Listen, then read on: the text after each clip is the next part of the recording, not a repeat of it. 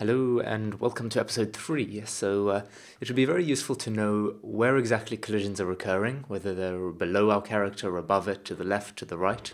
So what we're going to do is go into our controller script and we're going to create a little public struct called something like collision info. And this is basically going to have a whole bunch of public bools. And I'm going to call them things like above, below, left, and right. And I'm also going to make a public void called reset, in which we can just reset all of these bools to false. So I can just say above equals false.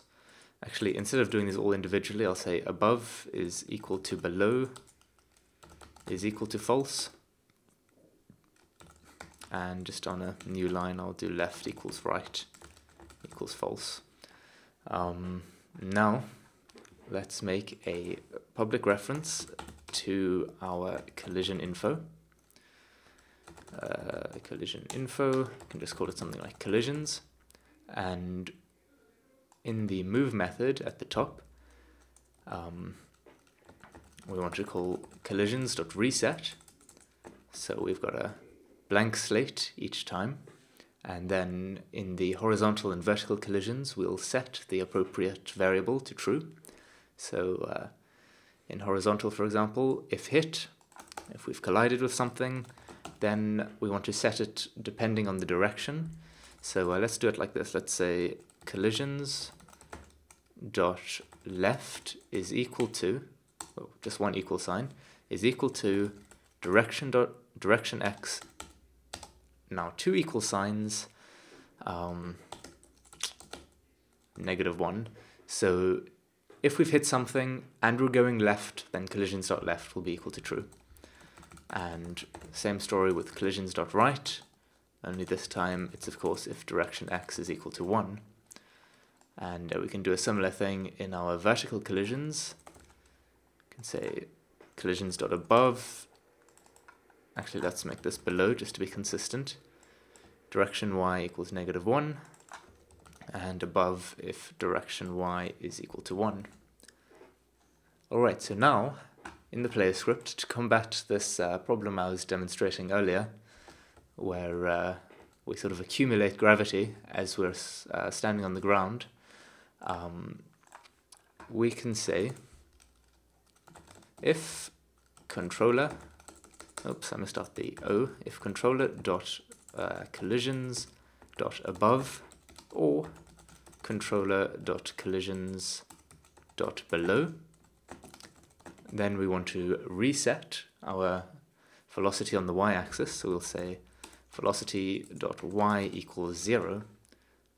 Now you can see that when we're on the ground, we're no longer accumulating gravity. And if we step off the edge, we now fall off at a rather more sedate pace. Alright, so what I want to look at now is jumping. So let's say if input.getKeyDown, I'm going to use the spacebar to jump. So if the spacebar is pressed, and if there is a collision below the player, in other words it's standing on something, then we can say velocity dot y is equal to jump velocity, and let's create that jump velocity variable. Float jump velocity is equal to, let's pick a random number, how about 8. Okay, so let's have a look at what we've done. So I'm going to press the spacebar, and we are jumping indeed, so that's good news. The problem with these two variables, though, the gravity and the jump velocity, is they're not very intuitive. I mean, we've got these values -20 and 8, but it's difficult to imagine what that really means. And so what we'd really like is to not assign anything directly to these variables, but to rather have two other variables, namely the jump height and time to jump apex, and we'd assign values to these, and that would determine what gravity and jump velocity are set to. And the nice thing about these values is they're far more intuitive. I mean, we can think, how high do we want our character to be able to jump? Let's say 4 units. And how long do we want the character to take to reach the highest point in his or her jump? And that's also fairly intuitive. We could say maybe roughly 0.4 of a second. So hopefully you'll agree that these two variables are far sort of more friendly to play with than the sort of rather abstract gravity and jump velocity variables. So what we need to do now is to figure out how to take this information and translate it into that. So we're going to look at some equations. Alright, so just to reiterate, now that we've got it all nicely up on the screen here, jump height and time to jump apex are our two known values, and we're solving for gravity and jump velocity. Now, perhaps the best way to think about this is, imagine we're at the top of our jump, the apex of our jump, and so we're no longer moving up and we're not yet moving down, so our initial velocity is equal to 0. Now think of it in reverse. As we come back to the ground, we can treat gravity as our acceleration, and jump velocity will be our final velocity, the velocity that we have when we finally hit the Earth. Now, if you've done any physics, you might be familiar with this kinematic equation, which says that the change in movement is equal to the initial velocity multiplied by time plus acceleration multiplied by time squared over 2. Now, if we replace those values with our own variables, delta movement becomes jump height. Initial velocity multiplied by time can be left out, since, as we discussed, our initial velocity in this case is equal to 0. Acceleration becomes gravity, and time becomes the time to the jump apex. And now we're trying to solve for gravity, so let's look at how we can rearrange this equation so that we've got gravity on the left and everything else on the right. So the first step would probably be to multiply both sides by 2. So now we've got 2 times jump height is equal to gravity times time to jump apex squared. And now we could divide both sides by gravity, and we get 2 times jump height over gravity is equal to time to jump apex squared. Now, if we divide 1 by the whole equation to get the reciprocal, we get gravity over 2 times jump height is equal to 1 over time to jump apex squared. And now we can simply multiply both sides by 2 times jump height, and we've isolated the unknown. Gravity is equal to 2 times jump height over time to jump apex squared. Alright, so now to calculate jump velocity, we can use another equation which says that the final velocity is equal to the initial velocity plus acceleration multiplied by time. And since by now we've worked out gravity, which is acceleration, we can simply say that jump velocity is equal to gravity multiplied by time to jump apex.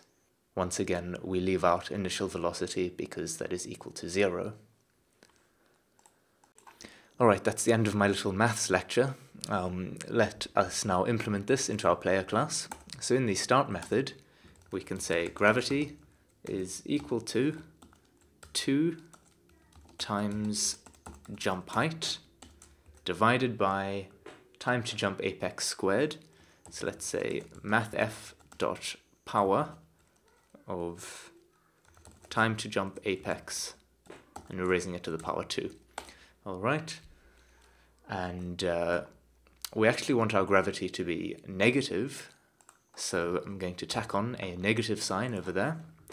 And for the jump velocity, as we discovered, this is equal to gravity multiplied by the time to jump apex.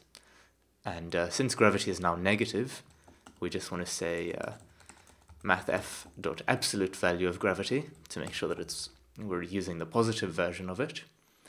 And just for interest's sake, let's do a little printout of gravity and the jump velocity.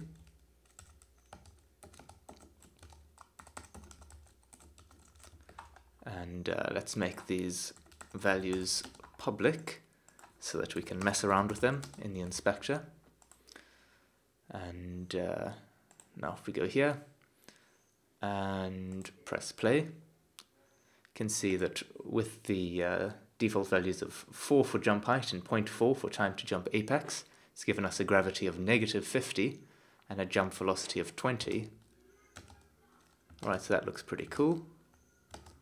I want to mess around a bit, say I have a jump height of 8 and time to jump apex is, say, 1 second. Whee-oo. Interesting. Let me make that 0.6. So anyway, hopefully you can see why we went through all of that. These really are much more intuitive values to play with, to get the sort of jumping and gravity feeling good in the game.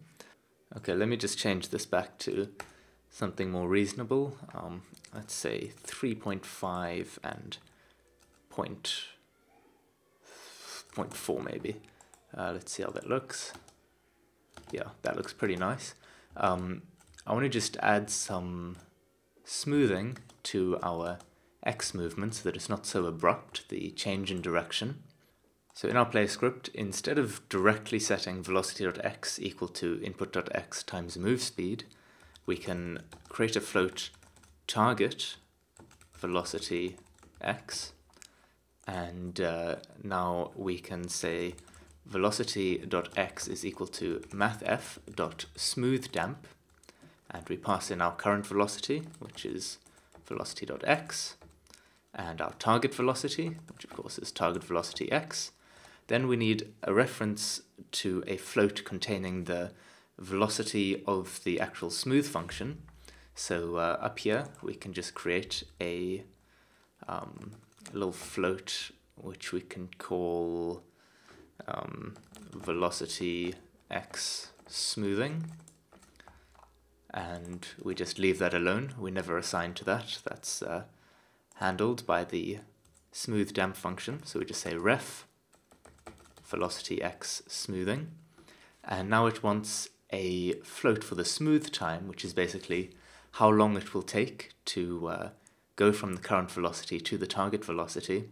Now for now I'll just say 0.1, but what we're actually going to do is create two floats. The one will be acceleration time, let's say airborne, and the other will be acceleration time grounded. Alright, so for the airborne, we probably want to change direction a little bit slower when we're in the air, so that could be equal to, say, 0.2, and this one might be equal to 0.1. Now we can replace this value here with a statement which is controller.collisions.below. In other words, we're grounded. If that's the case, then we'll use acceleration time grounded. Otherwise, we'll use acceleration time airborne. Alright, so let's have a look at how that looks in practice. So we've got some acceleration. You can see we're smoothly slowing down, and when we're in the air, that whole process happens a little bit slower.